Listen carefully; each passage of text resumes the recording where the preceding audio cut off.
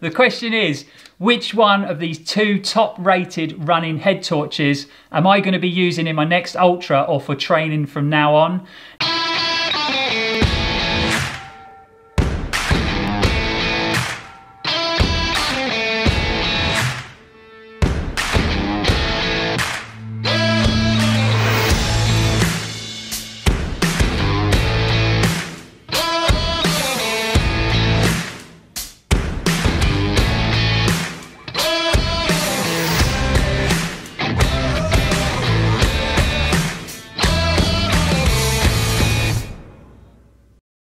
What's up folks, welcome back to the channel. I'm Lloyd Purvis and this is Run4Adventure. Hope you are all keeping fit and well and training hard. I'm still going through the whole rehab recovery process. If you haven't been following the channel, just over a week ago, I went over on my ankle, believe it or not, just road running, stepping up a curb, but that's the way it goes, and I've got a pretty nasty ankle sprain. I've been working super hard on the rehab of my ankle with a great sports physio, Paul Coker from Move Physio Cornwall. If you haven't checked out our last video where I went straight to Paul after the accident, got my ankle assessed and started the whole recovery phase, it's well worth checking out. You guys that have watched the last video really seem to enjoy Paul's words of wisdom. He's a great guy, really knowledgeable, so there's definitely going to be more content featuring Paul on the channel very soon. But that's just a quick update to what's going on at Run4Adventure. But in today's video, we are taking a look at two heavyweights from the world of running head torches. So let's dive straight in. So the two head torches we are taking a look at in today's video are my go-to Petzl NAO Plus. I've been a big fan of the NAO head torches from Petzl's for a lot of years now. But we're also looking at the recently reviewed on the channel, the Fenix HM65R-T. If you haven't seen the review of this head torch, I will leave a link in the description so you can go and check it out. Since reviewing the new head torch from Fenix on the channel, I've been asked a lot by viewers, which head torch would I use now in, say, a long ultra race? Would it be the new Fenix or would it be my go-to NAO Plus?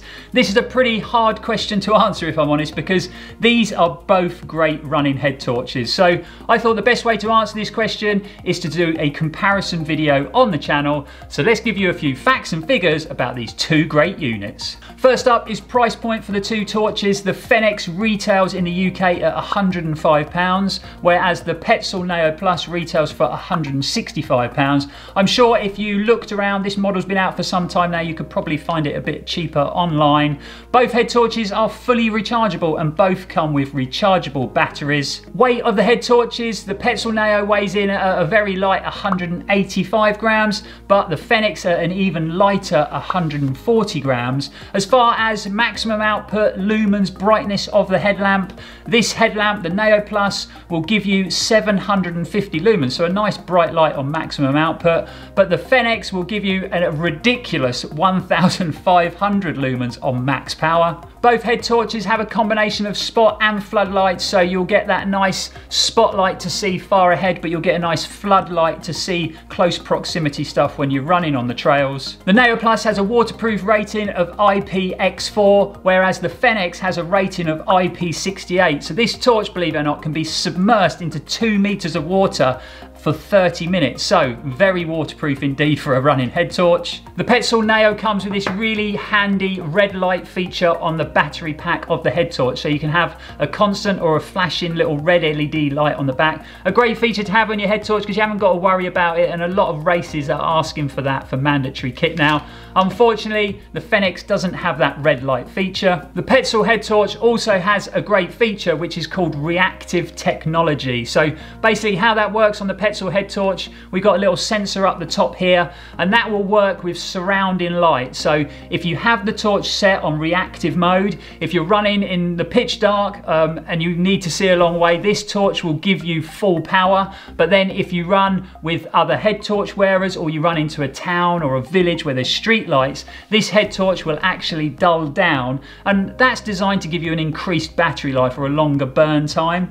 Speaking of burn time, the burn time of the two torches with the Petzl on a maximum output of 750 lumens, with that reactive technology turned on, you'll get around 6.5 hours of burn time.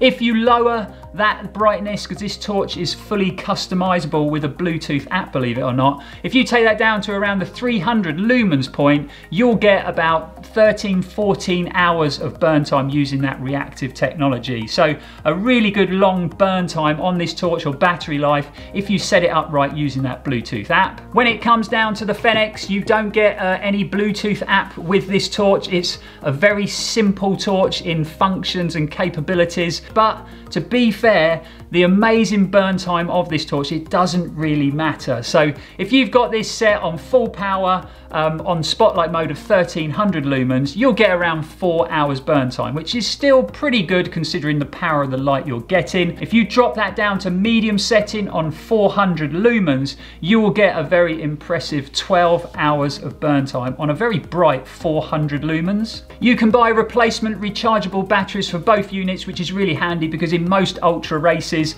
you will have to carry a spare battery for your head torch, or if you're going out on a long training run, you tend to want to carry a spare battery. And both torches come with a lock-in feature, which I think is very important to have on your head torches. So you've got this side toggle button which also flicks you through your settings, but if you turn that all the way around to the little padlock there, you can see that on the torch there, that little padlock, that will lock off the functions of this torch. So there's nothing more frustrating than getting to a race or get into the night section of a race, reaching for your head torch, turn it on, and it's run out of battery because the torch has turned on in your pack. So both torches have that lockable feature. With the Fenix, all you do is hold down the top 2 buttons for 3 seconds, the torch flashes, and then buttons are locked off. So you're gonna have no accidents when transporting that head torch in your bag. So that is a few facts and figures and some of the features you get on these 2 great top of the range running head torches. But now we're gonna go through some of the pros and cons I've found using these 2 head torches, and then we're going to wrap this video up with a quick conclusion, and hopefully we'll answer that very tricky question of which of these 2 head torches am I going to use in my next ultra.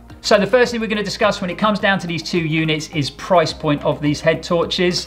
So with the Fenix retailing at £60 less than the NAO Plus, although to be fair, this is a much older model compared to the new Fenix, and I'm sure if you looked around you could probably find some pretty good deals on this head torch, which would bring them prices a lot closer. But I think this Fenix torch is really good value for the spec that you get and the brightness of the light. So when it comes down to price point for these 2 units, the Fenix torch just takes it. Next up, when it comes to important features on our head torches, is the brightness of the light. That is measured in lumens, and this really depends on the type of running you're going to be doing with your head torch. If you're just going out around the streets of your town or village, sticking to pavements, you've got street lights, then these 2 torches are probably a bit of overkill. If you just want a light that's going to get you seen by cars, get you seen by pedestrians, and it's going to help you down the odd curb or 2, curbs, a bit of a touchy subject at the moment, so let's not talk about them anymore. These are probably a bit too powerful, and something around the 200 lumen mark would probably do the job. But if we're going to be using our head torch for some off-road adventures and hitting them trails at night time and moving at speed, then we're probably going to want a bit more light than 200 lumens. I'd personally say sort of 300 lumens is a minimum requirement, especially if you're moving at speed in technical environments. What we've got to understand, the brighter, the more powerful that light is, it probably means the less burn time you're going to get on your battery. So when it comes down to the Petzl NAO Plus and battery life, with this torch set on full power, 750 lumens on constant, so it's just going to give you a constant 750 lumens, you're going to probably get about 3 hours of burn time. So pretty good for the amount of light, the amount of power it's giving out, but not really good enough if you're doing, say, a long ultra race and you're going to have to run through the night. So like I said before, with that clever reactive technology, if you set the torch to reactive, you're probably going to double, if not a bit more, your burn time. So at 750 on that reactive, you'll probably get about 6.5 hours. What I tend to do is take that a step further.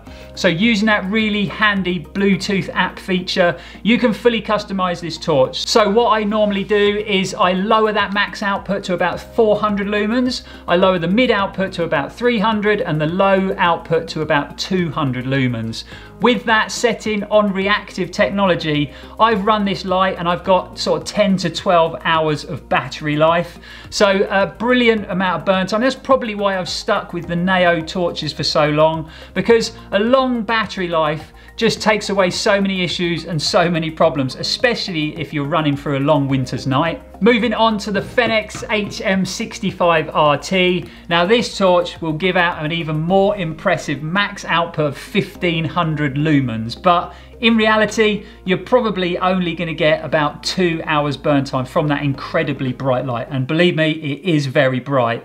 If you lower that torch, like I said before, down to 400 lumens, and the 400 lumens on this torch is very bright, and I think it's actually brighter than the equivalent on the Petzl torch, you will get that impressive 10 to 12 hours of burn time. In our full in-depth review of this head torch, we actually tested that burn time. So I set up a test, I put the head torch on that 400 mid mode.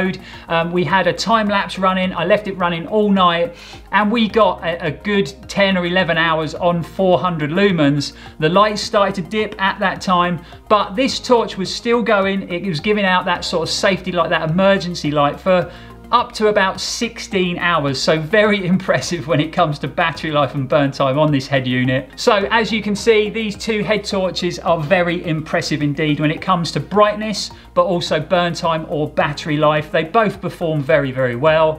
What I will say is, it took me a while to get the settings right on the Petzl NAO. I had to play around with it to get that long burn time. It took me a few trials and a few tests to get it right. I actually like the simplicity of this Fenix unit. Just clicking it to medium mode, 400 lumens, a great light, and getting that 10 to 12 hours of burn time. But also, if you need it, if you need to switch it up to 1300 or even 1500 using that dual light mode, the flood and the spotlight working together, it's so simple to do. It's such a simple torch to work through the features. So if you're running and you come to a super technical area, you just hit one button and you get that brighter light to see your way through. If you're lost in a field and you're looking for a stile or a gate out of that field, crank it up to 1500 lumens and you're gonna find that gate, believe me. So I think when it comes to burn time, maximum output, the Fenix has to take it. I can't quite believe I'm saying it, but the features and the brightness on this torch have really impressed me. Next up, when it comes down to important features to look out for when it comes to choosing a head torch, especially if you're doing long ultra races and you might have this head torch on your head for several hours, is comfort.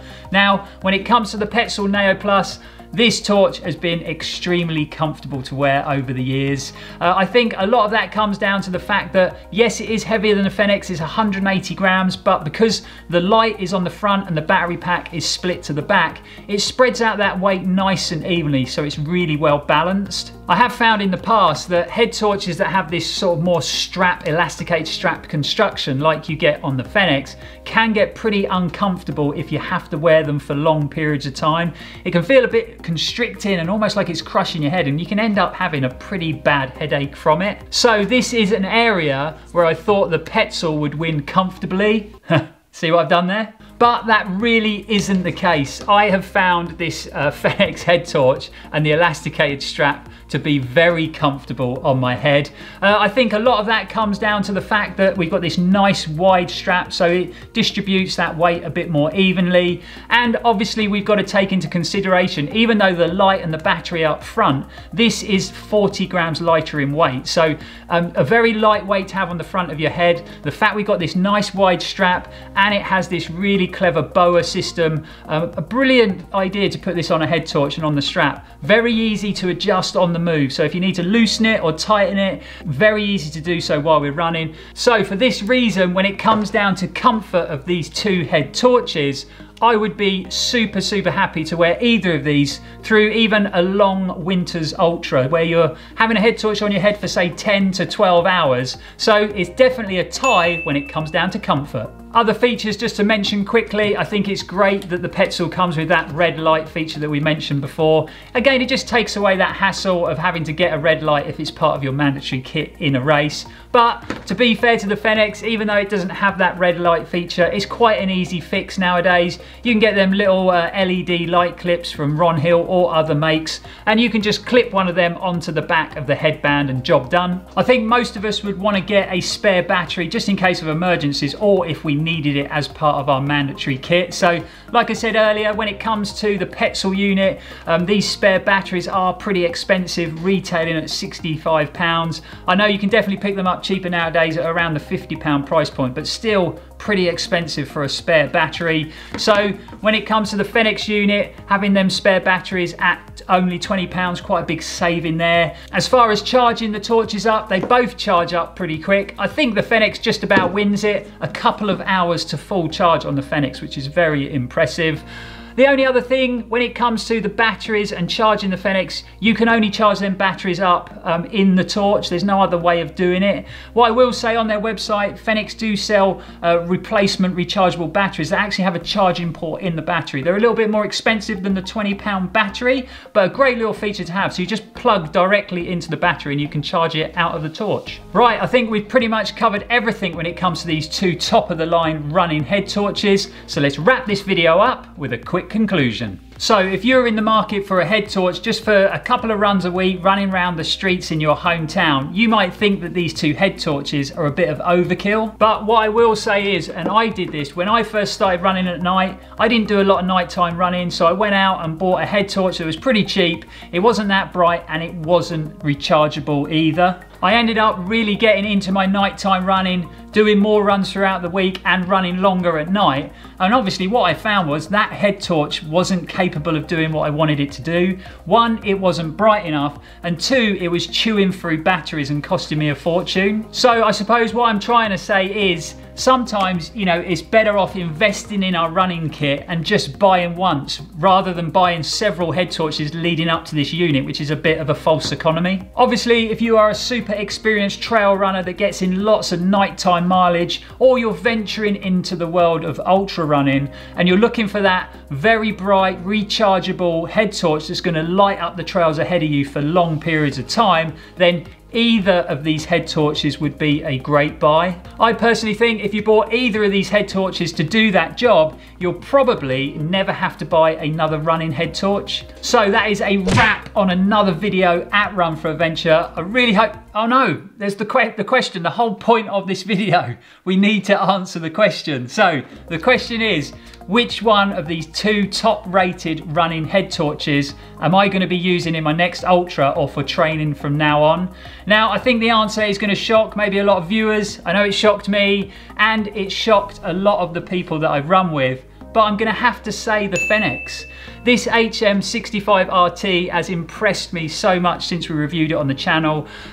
How light it is, how comfortable it is, the brightness of this torch on full power, but also the brightness of this torch on 400 lumens. Definitely the brightest 400 lumens head torch I've ever used. And then you throw in that amazing burn time and just how simple it is to work your way through the torch and to use the functions as you're out running on the trails. Don't get me wrong, the NAO and the NAO Plus from Petzl are great running head torches, you know, packed full of features, super bright, long burn time. So if you are in the possession of one of these and you're running with one of these, is it worth spending out the money and upgrading to the Fenix? Probably not. You know, the NAO and the NAO Plus will get you through most running situations. But if you're in the market for a head torch because you're running further at night, you're doing more nighttime running, top of your list are brightness. You want to have a super bright light to run in technical areas. You want a long burn time. You want the torch to be comfortable on your head for long periods of time. Then I would definitely recommend checking out the HM65R-T from Fenix. So that really is a wrap for another video at Run4Adventure. Really hope you enjoyed it, guys. Hope you found it helpful. We have left links for both head torches in the description if you want to find out any more information. Get involved, guys. Are you running in either of these head torches? How have you found the performance? Are you super impressed with the brightness of the Fenix torch? Or are you running with another brand of head torch that you feel performs better? Let us know in the comments below. So obviously super frustrating times at the channel not being able to run, but we are going to continue to bring you guys content. We're going to come up with new ideas and new ways of bringing you content while we can't run. I say it's frustrating because I'm sitting here and we've got things like this turning up, the new Kinvara 12 in this amazing future black colorway. Shoe looks awesome, feels amazing on the foot. We've also just got hold of the Nusa 13 from ASICS. Again, another colorful shoe that feels great on. Can't wait to compare them two shoes together. Don't forget to follow us on our other social media platforms, whether it be Instagram, Facebook, or Strava. If you've enjoyed the video, guys, hit that like button, give us a big thumbs up, and subscribe to the channel if you haven't already. It's completely free and it only takes a few seconds. But for now, guys, thanks for watching. Thanks for all your amazing support. support, especially over the last week. Your words of encouragement, words of positivity have been amazing and it's really helped. But for now guys, stay safe and you guys keep on running.